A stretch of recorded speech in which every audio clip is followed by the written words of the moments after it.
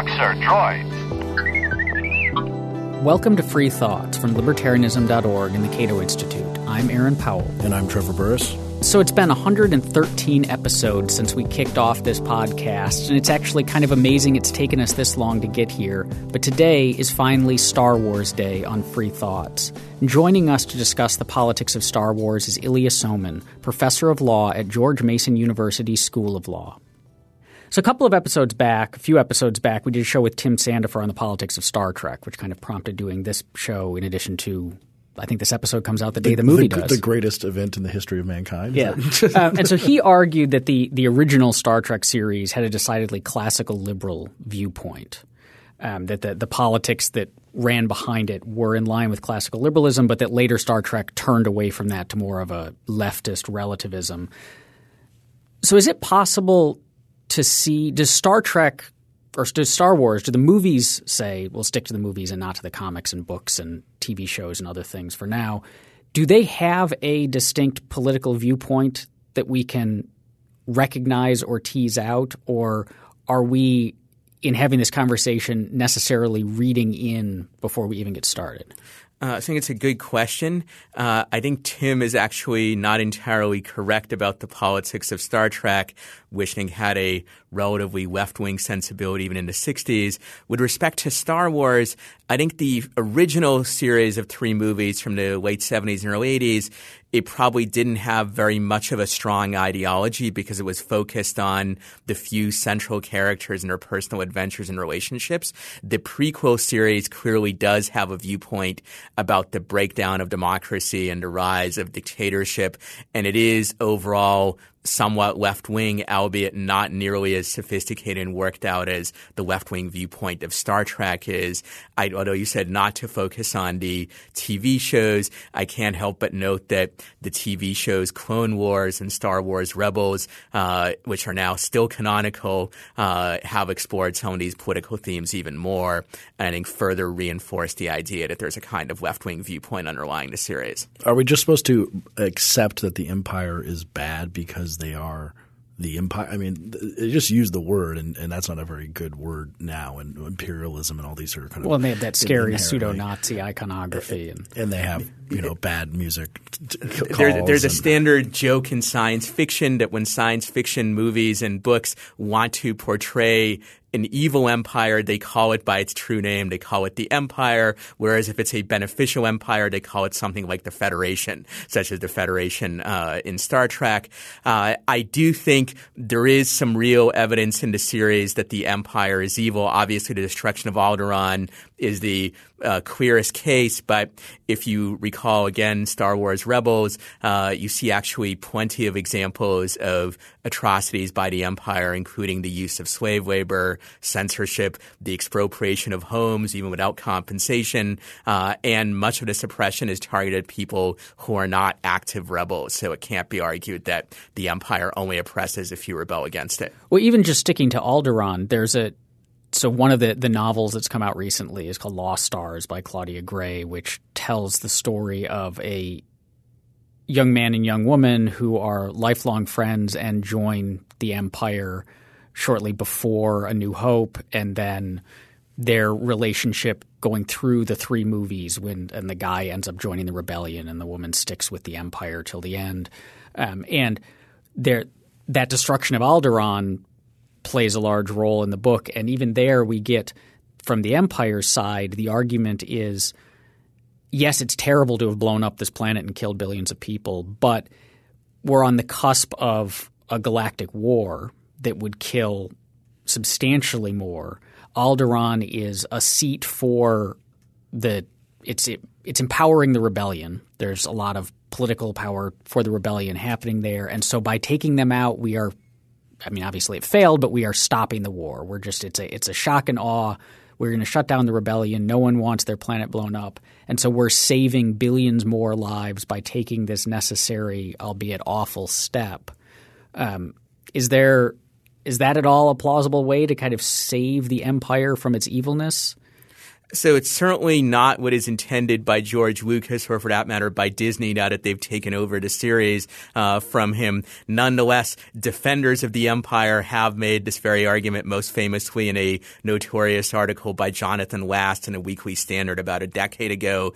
I don't think, at least in the internal evidence of the series, that this is at all plausible. First, of course, the destruction of Alderaan does not actually prevent the rebellion from going on or prevent this war from happening. If anything, it just angers people at the empire more. Second, it would seem to me that if you are going to make this sort of argument, which to be sure was made to justify things like strategic bombing of German and Japanese cities during World War II, you at the very least need to meet a very high burden of proof that this really will have the supposed good effects and that it's the only way of achieving them. And I think there's no evidence from anything we see in the series that this burden of proof is even close to being met. Well, I should note, just for nerdy purposes, and because it sometimes is hard to really talk about these questions without looking at the secondary evidence outside of the 6 canonical films. But so this Lost Stars book is as canonical as the films now because it was published by Disney. So we can – I guess we're kind of forced to use the evidence from it to some extent.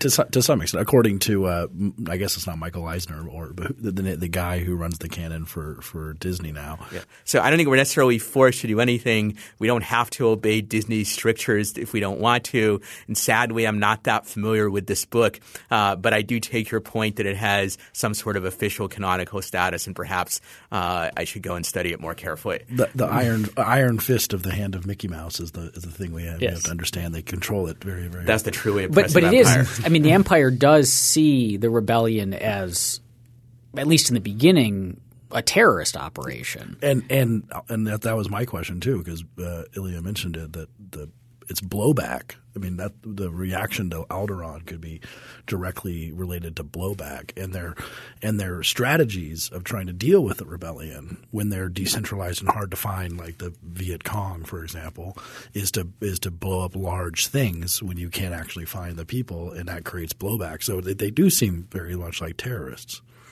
Yes, although I think here, as elsewhere, the term terrorist is often abused in that the actually morally objectionable terrorism is the kind that either targets civilians, which we never see the rebels do, at least in the TV series and movies, or alternatively is fighting in an unjust cause. And the unjust cause point is a bit more controversial here. Clearly, I think the producers of the movies want us to believe that the cause is just. Even if you're not willing to take that at face value, it's still far from clear that the regime that the rebels want to set up is as bad or worse than the one that currently exists under the empire. The strong implication of the series is that it's supposed to be better, though perhaps the movie that's about to come out will cast some doubt on that. Well, what is the moral status of justified rebellions? Well, how would we know that it's justified or not? In real life or in the world of the movie? So obviously there is a vast amount of literature devoted to this. People like John Locke and we've all the way back to some extent Plato and Aristotle have written about this. I would say that a justified rebellion is one that revolts against an oppressive regime and has a realistic chance of establishing a better regime at a morally acceptable cost. Now, obviously, we could probably spend all day trying to unpack exactly how to operationalize each of those requirements.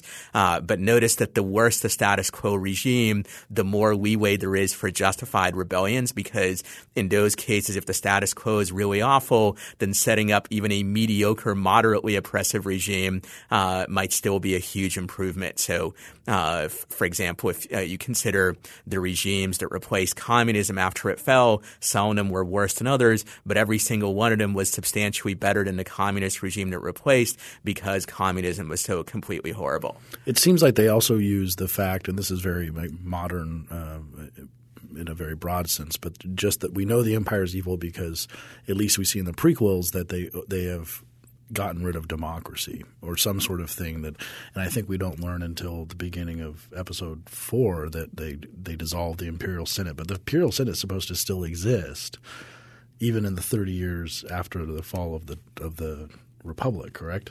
Well, no, it's Aaron, less than you're that. I mean, we're looking at 18 years. 18 years. Sorry. This is modeled, I think, on the actual history of the Senate in the Roman Republic, where the emperors never actually shut down the Senate. It continued to exist up until the fall of the Roman Empire itself, or even to some extent a bit beyond. But over time, the Senate was drained of much of its power. Now, of course, the actual Senate of the Roman Republic was not at all democratic. It was, in fact, a kind of aristocratic elite club. How democratic the Senate in the old Republic before the Empire in Star Wars is actually debatable. It's probably more democratic than the Roman Senate was, but it's far from clear that they're actually chosen by truly competitive popular elections. Well, what evidence do we have of the level of democracy? I mean, we know that it's a weird Senate because it seems to be made up of, like, say, the chief executives of various planets. So Queen Amidala is the ruler of her planet, and then she's also the senator who gets sent. My understanding, and I could be remembering the second episode 2 incorrectly, is that she becomes a senator after her term as queen is over. She is an elected queen, which actually doesn't make a lot of sense. It's like when governors go to the U.S. Senate. Yeah, that's right. So it's like when a governor finishes his term and is elected to the Senate. What we don't know is exactly how the senators are chosen. And given what seems like the very decentralized nature of the republic, it may well be that each planetary government has its own criteria for choosing the senators. So perhaps some are popularly elected, whereas some are just chosen by the rulers of the planet, which of course is not dissimilar from the way that the U.S. Senate was chosen before the 17th Amendment, when it used to be chosen by state legislators. But then we've got this weird mixing into this of the Jedi and the Jedi Council, which is not entirely clear what kind of power they hold within the Old Republic government. I mean, they clearly have military power because in the Clone Wars they're all the generals, which never made a huge amount of sense to me. Why you pick these random people to be leading the armies instead of, people who rose up through the ranks. But they're clearly, the Jedi are not elected. They are sought out by their own kind through this very opaque process, but they do seem to have a fair amount of power. So is that an anti-democratic element in here, or do we not have enough information to make that call? I think it's pretty clear that they're an anti-democratic, or at least an undemocratic element. It seems like they're self-selected from the population of people who have enough midichlorians, if that's the way to pronounce it, to use the Force effectively. And also, up until the Clone Wars, it seems like the Republic did not actually have its own centralized armed forces other than the Jedi. The Jedi were the only armed forces that answered to the Republic as a whole, or were part of the Republic as a whole, as opposed to individual planets. And so it seems like they're a kind of state within a state. They're the only central armed force. They have tremendous autonomy. Much of what they do is operating in secret. And indeed, they even began the project of raising the clone army in secret without getting the approval of the Senate or any other government officials above them. So a lot of more recent critical commentary on the Star Wars series actually does focus on the role of the Jedi and their undemocratic nature, their elitism, the way in which they're responsible in many ways for the atrocities of the Clone Wars and a breakdown of the Republic.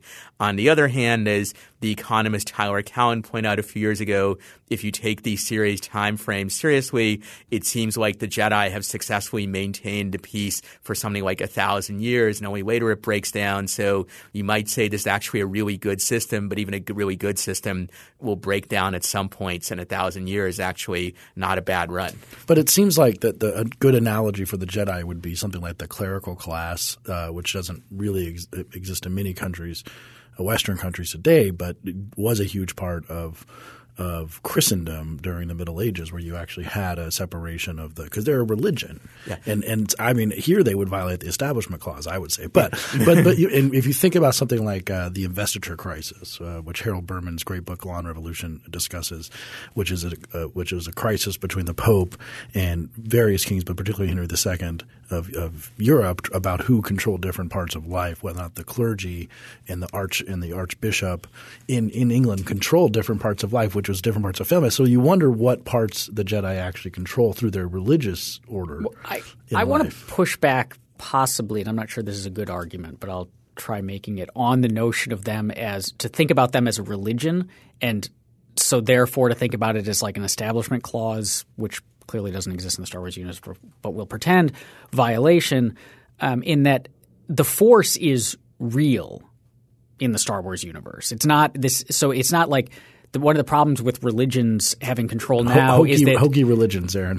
Sure, but there are lots of people today who think that like science is hokey religion, and that they have better ways of getting at the true reality, but we don't think therefore science is a hokey religion. So the Force is real, manipulating it is real. These seem to be the only people who they're not the only people who have access to the Force, but the only ones who seem to be really proficient in its use. It's an important and powerful thing that gives them all of these abilities.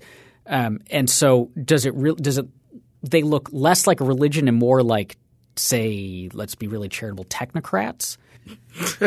I don't know, Ilya. I mean, both of those analogies have some purchase. I think if you take the internal viewpoint of the Star Wars universe, it's clear that the Force is real and it has a kind of scientific or pseudoscientific basis. The Jedi, of course, also have a whole philosophy of life built around their use of the Force and various precepts such as controlling your emotions, not giving in to anger, living a life of celibacy or at least not having a family, and so forth. But it's not clear that that's a religion in the sense of worshiping any kind of supernatural power. It's also, I think, the analogy to the medieval church doesn't fully work, and that the medieval church tried to impose its religion on all of European society, not just on the clerics, whereas there's not much evidence that the Jedi try to get anybody who isn't the Jedi themselves to worship the Force or to follow the Jedi philosophy or anything like that. I do think it is clear that the Jedi are a kind of elite warrior class within the state that has a lot of autonomy from the official state. In that respect, they may be more analogous to something like the Knights Templar or the other Shaolin monks. Yeah, or the other military religious orders of late medieval Europe, which were eventually suppressed by European governments because they were seen as competitors with the state. So whether you view this as a positive or a negative phenomenon depends partly on your own ideology and partly also on how you interpret some fairly ambiguous evidence in the movies and TV series. I wanted to go back to some of the governing structure too, because it kind of reminded me of your work on democracy and political ignorance.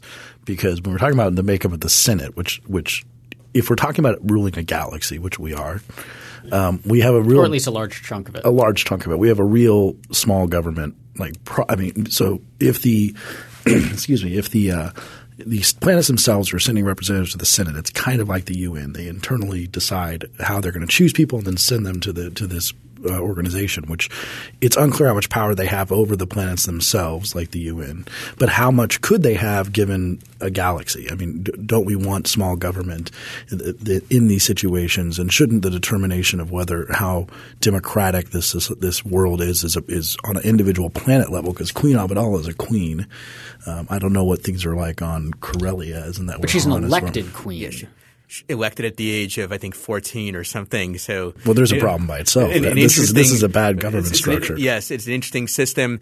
So it seems like, while this is not spelled out very well in the movies or in much detail, it seems like we start out actually with a galactic republic where the central government is actually pretty weak. The Senate doesn't have its own army. It does have the Jedi Order, but it's not clear that they really control the Jedi that well. And also the Jedi Order is fairly small. We're talking about at most maybe a few thousand Jedi perhaps. So maybe they're kind of like the UN blue helmet wearing army. Perhaps. They're somewhat more potent and effective, but certainly they're small relative to the size of the problems that they could potentially tackle.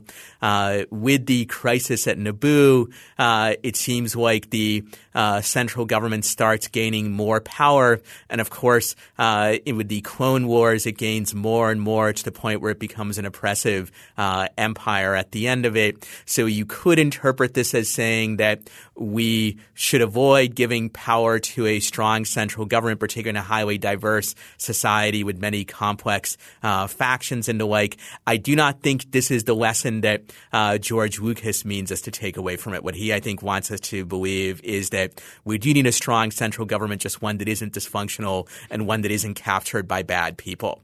And in fact, George Lucas even at one point famously said that the best form of government would be a benevolent dictatorship.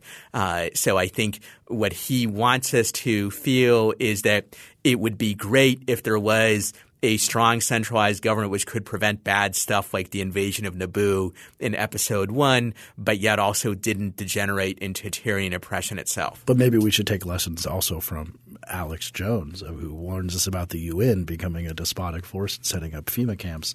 Maybe that's kind of what the emperor did. I mean, he led a very silent coup to impose centralized force over. Yeah. So this raises the question of world government, which is not likely to happen in the near future in the real world, but certainly is being seriously advocated as a long-term solution to various problems by many people. And one of the issues that you see in the Star Wars universe, again, not the message that Lucas intends, but one that you can certainly take from it if you want to, is that once you have a strong centralized government, if it falls under the control of bad people, for whatever reason, there is no exit from it other than perhaps by war, and even the war might be problematic if that's the only government around and controls most of the military force. Whereas in the real world, at least if you have a terribly oppressive system like, say, ISIS or the Soviet Union or whatnot, there is some alternative governments elsewhere and the opportunity to flee and the like. So one serious concern I would have about a world government is that even if it started out democratic and benevolent and all those good things that people like George Lucas might want, there's no guarantee that it would stay that way. And if over time it degenerated into an empire or an oppressive state of any kind, it would be much harder to get out from under that problem than what an oppressive government is just limited to one part of the world. And of course, in the Star Wars universe, you can say the galaxy is essentially equivalent to the world because with faster than light speed travel, essentially traveling around the galaxy is somewhat like traveling around the world is with our current technology. Although we do see in the movies and in the shows, a lot of the action takes place in planets in the Outer Rim and other frontier worlds that do seem to be pretty well removed from the Empire's control. And I mean, they don't control everything, right? And so there does seem to be some degree of exit, and there do seem to be a lot of people who basically have opted out of that system. So when we meet Han Solo, he doesn't come off as subject to the Empire's whim much. He's just flying from planet to planet, and there's quite a lot of people like him.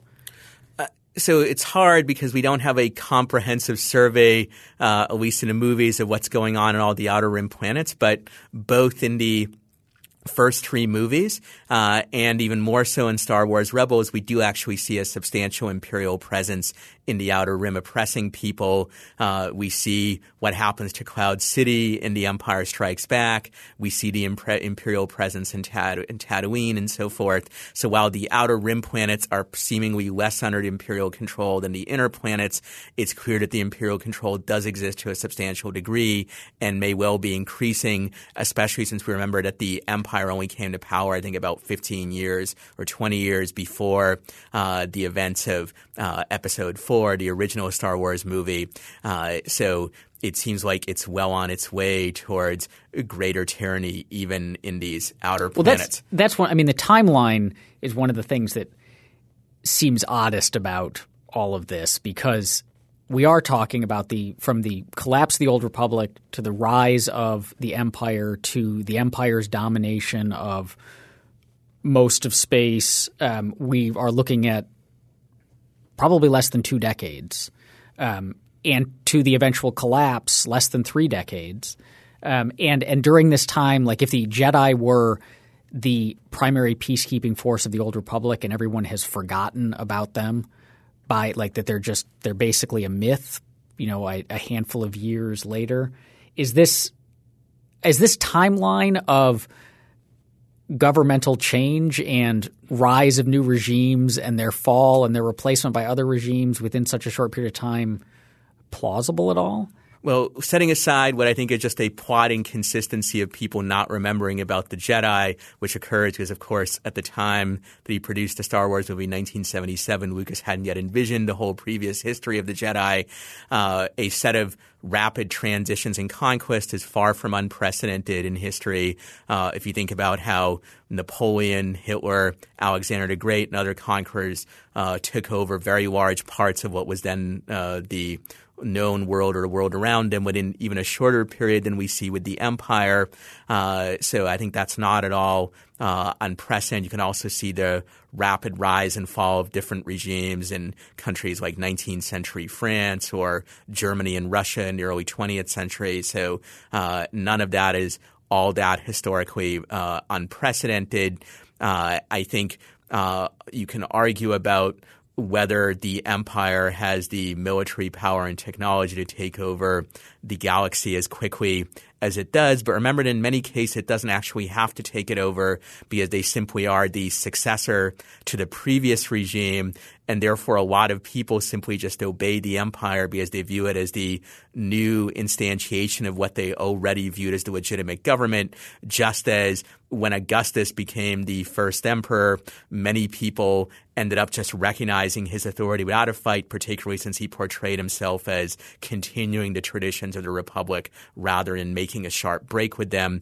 If anything, one of my beefs with the way this is portrayed in the Star Wars series is that if Palpatine is a smart politician, which elsewhere it seems like he is, he probably would not announce, well, now there's an empire and no republic anymore. It would be more reasonable and more intelligent to do what Augustus did, was to say, I'm just the first among equals. I'm saving the republic and continuing it, and I'm maintaining all the forms and the like.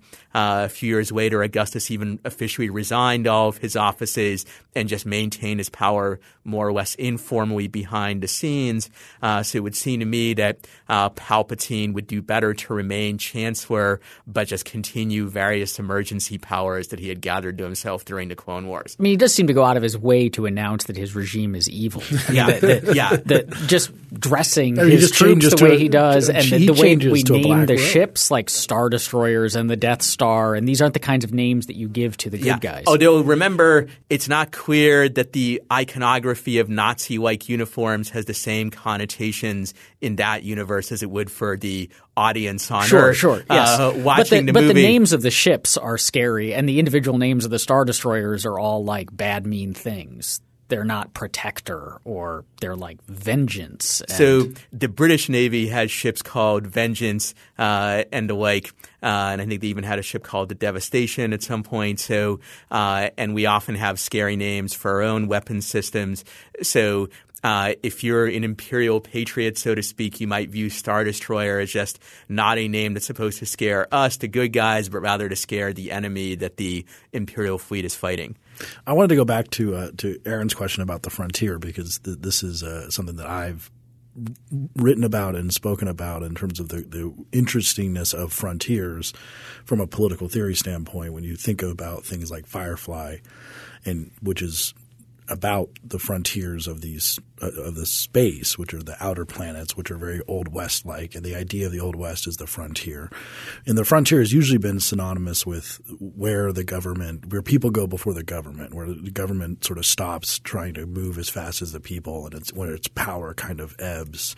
And so a lot of people who try and live free lives end up trying to live them in the frontier, where it's less hospitable, or on places like Hoth where you can bring a rebellion, because sometimes the power of government is just – it's coextensive with technology and whether or not it wants to deal with people living on the frontier.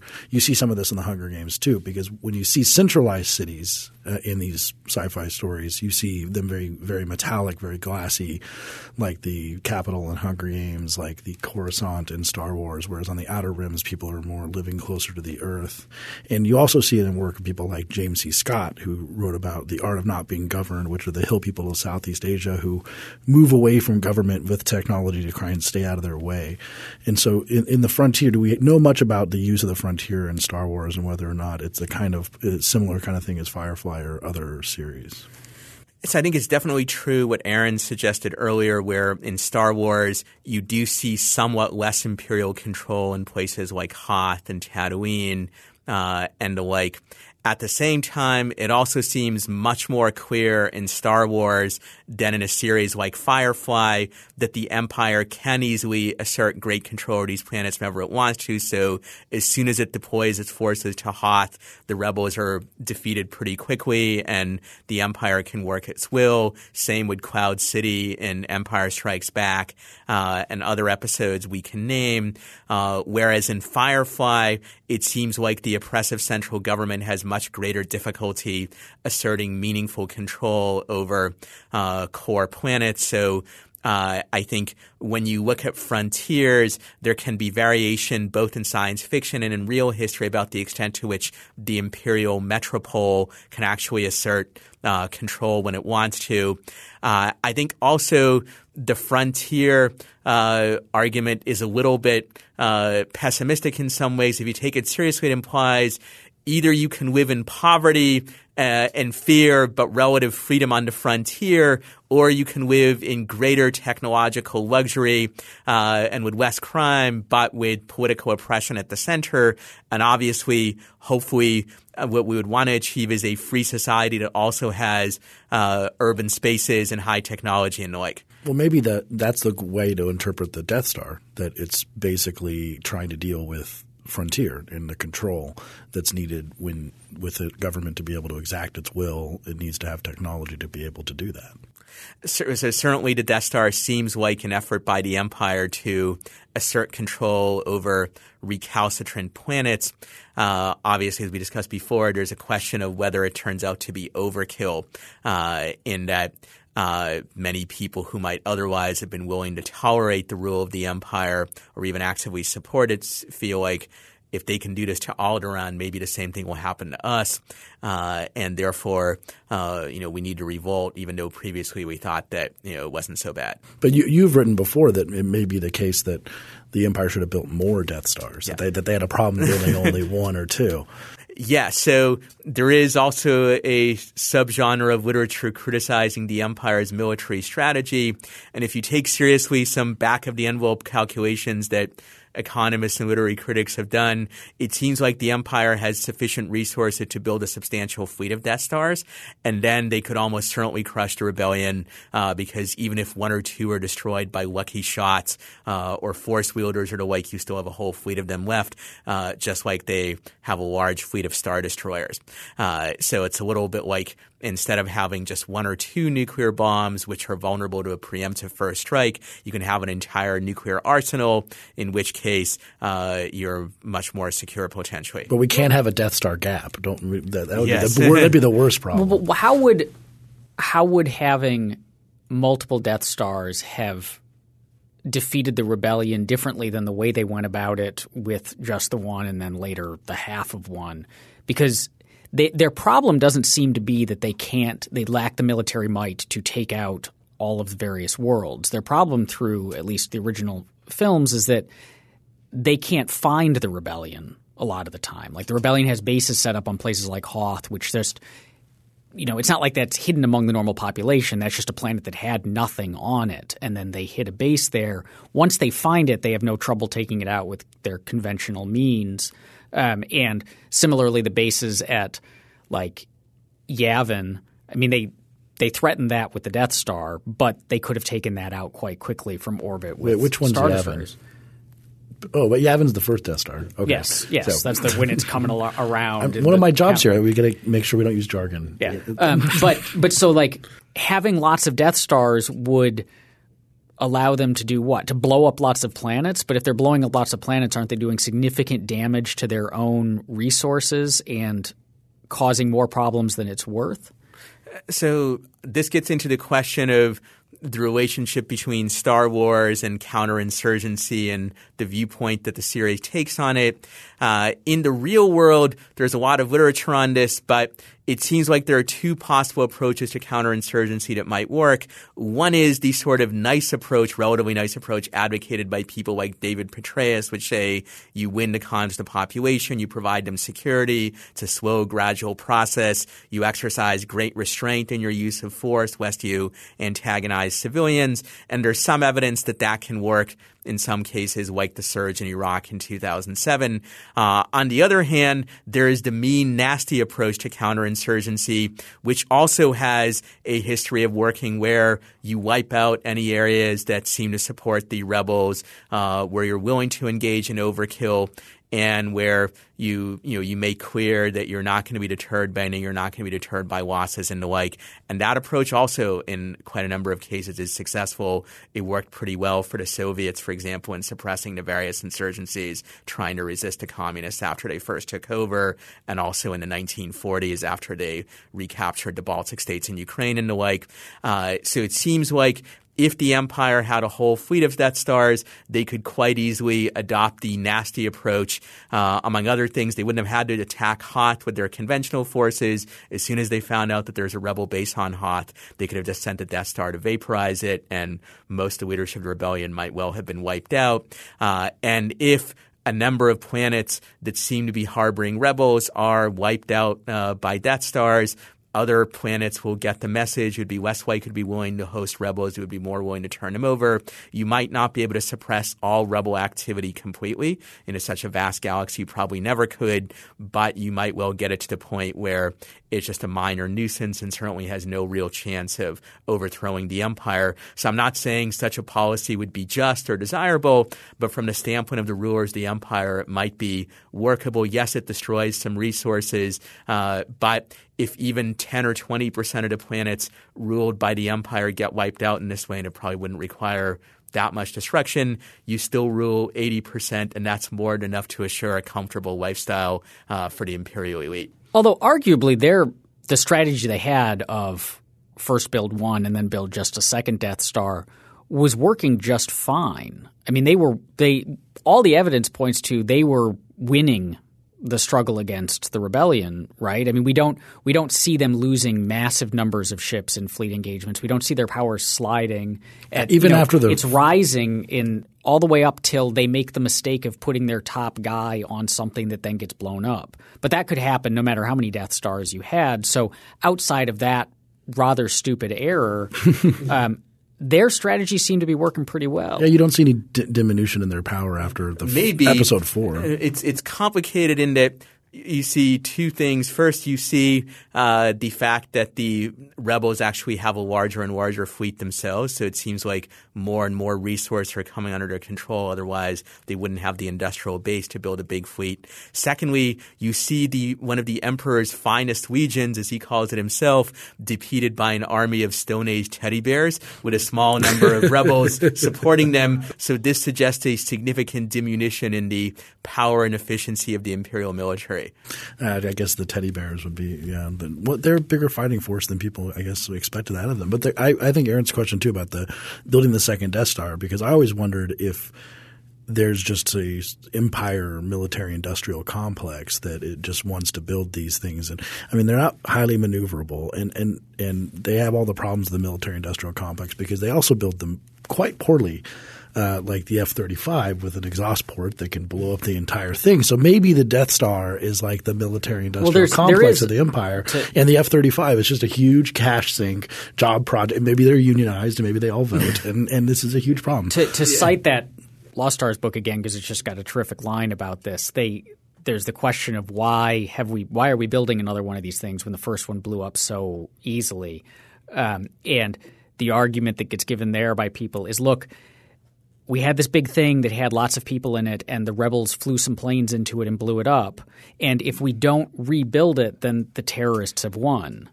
Yeah, maybe there might be other evidence for a dysfunctional military-industrial complex under the Empire.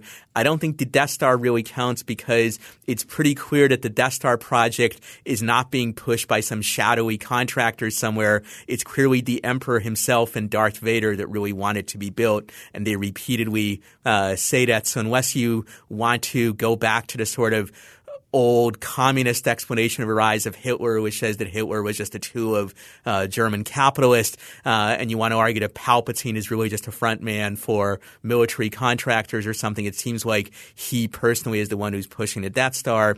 There might be other military-industrial complex type problems that you see, as in the fact that the members of the Imperial military seem not to be able to shoot straight. They can't hit anything. Plus, they're all wearing body armor that doesn't seem to actually keep out blaster fire or any kind of damage. So it seems like that armor, the purchase of many hundreds of thousands of suits of it, seem to just be benefiting whoever is building it, but it doesn't actually benefit the Imperial military. And there might be other examples like that, but the Death Star seems to be primarily Palpatine's baby, to some extent perhaps also that of Darth Vader and Grand Moff Tarkin. And outside of we don't get a lot about the economic system at least in the original trilogy. There's not much about commerce or how the economy functions. I assume they get their money through taxation, but I'm not sure. But in some of the novels and in some of the TV shows, there are plenty of instances of either call it crony capitalism or corporatism, or at least deep connections between politically connected businessmen and the empire who, these businessmen are able to use the empire to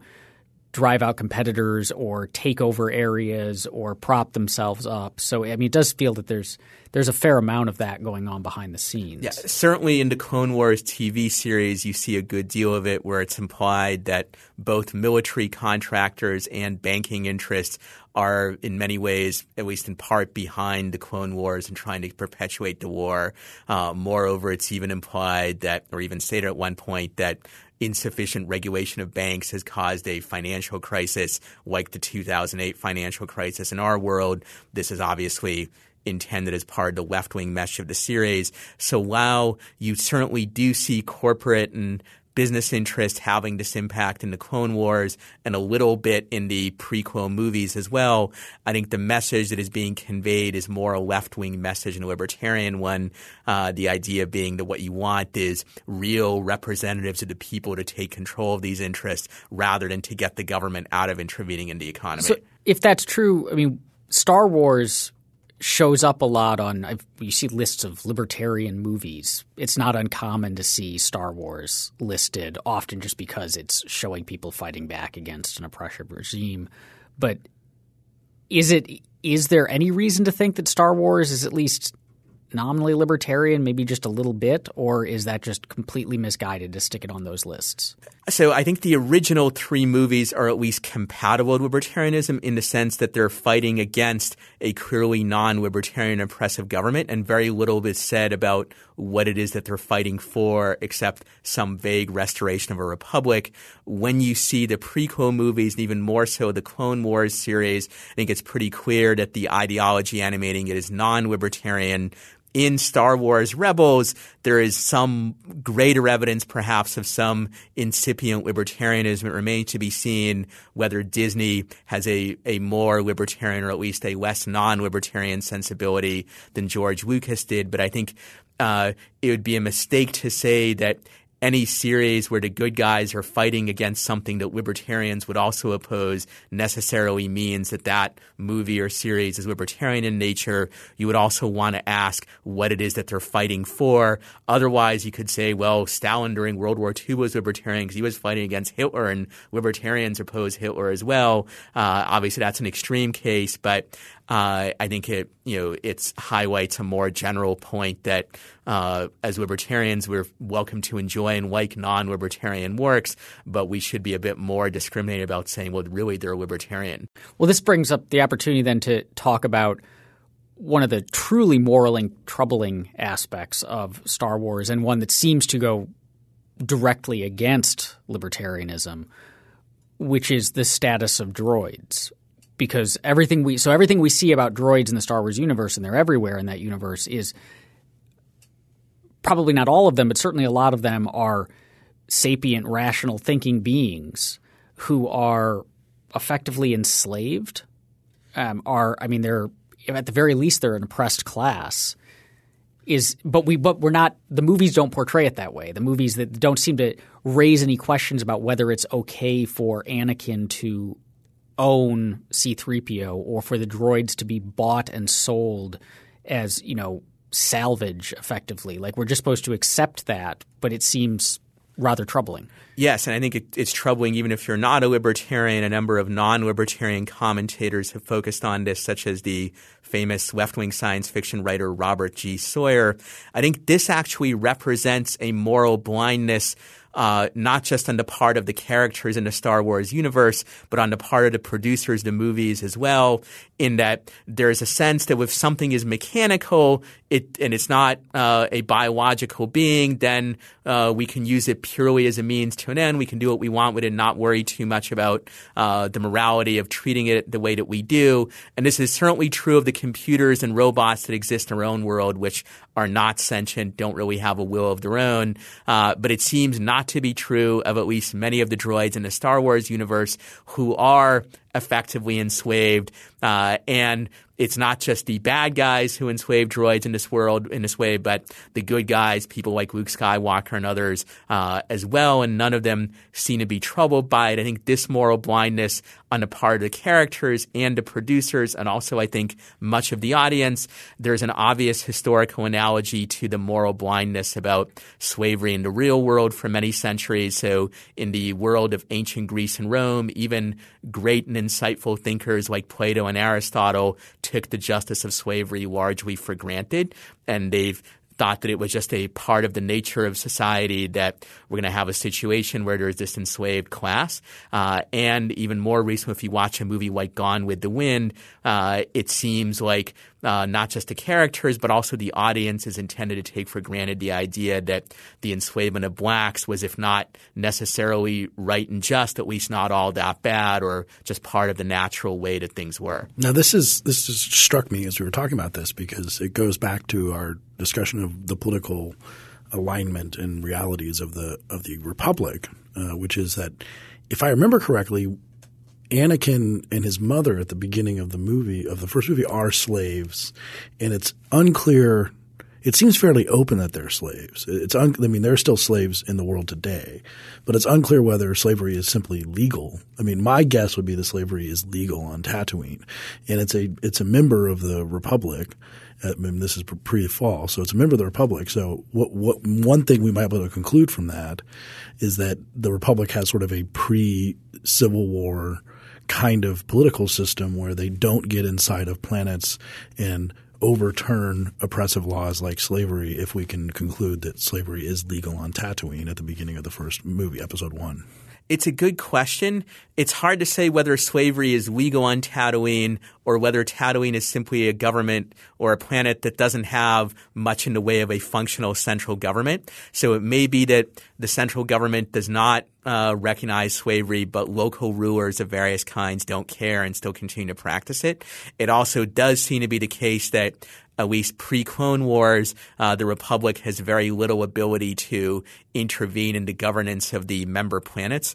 And therefore, things like slavery could go on, particularly in these frontier planets, even if your average citizen of Coruscant probably wouldn't approve it, would think that it's a bad thing. Well, we also have the Hutts, which is interesting. Maybe that says something about what the fact that Tatooine's a little bit like, say, Somalia, or maybe the Hutts are kind of like a political machine like Tammany Hall or Louisiana in the Huey Long days. We do have evidence that slavery of biological beings is rather looked down upon. I mean, one of the you don't see it in the movies so much, but it shows up in like the second episode of Star Wars Rebels, maybe the first, I can't remember which one, with Wookiee slaves. Like the Empire has, after the Empire defeated the Wookiees and took over Kashyyyk, it enslaved the Wookiees, and that is presented as a horrible thing.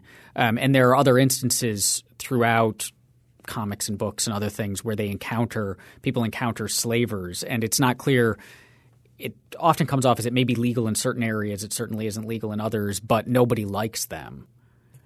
Yeah. So it seems like the empire is a large and relatively diverse universe, and there are certainly some entities that regard slavery as permissible, like perhaps the Hutts and some people on Tatooine and the like. But it also seems likely that your average, more cosmopolitan citizen of Coruscant or other such planets would be horrified by that, just like in our world. ISIS believes that slavery, at least of non-Muslims, is morally permissible and just fine, but most people, even including many other Muslims, are horrified by ISIS and regard them as beyond the pale of legitimate civilization because they have such practices. But just as we can't always easily suppress ISIS because they control these sort of lawless, unstable regions, so similarly the central government of the Republic may not have been in a position to suppress the Hutts or stamp out slavery on Tatooine and the like. But this shifts that moral blindness is not about slavery per se, because it doesn't seem like slavery. It's a moral blindness about droids. Right, and just about the moral status of them. Yeah, just as the average American in 1850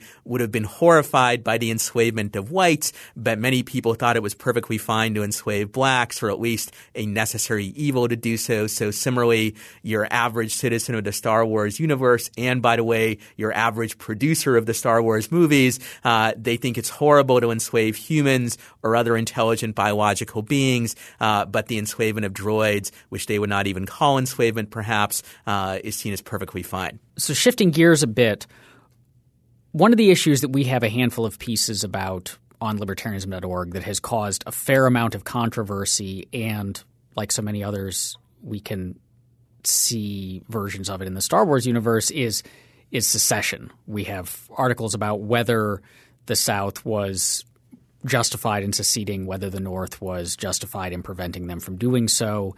And in the Star Wars universe, this issue comes up. The Clone Wars are all about the question of secession.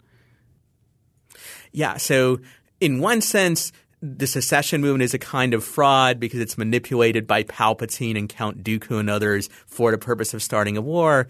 But in the Clone Wars series, we do see that there are a lot of people who have genuine grievances that may lead them to want to secede. And the question arises if maybe the Republic, both the secessionists and those who stay in, would have been better off if they had simply let the secessionists go.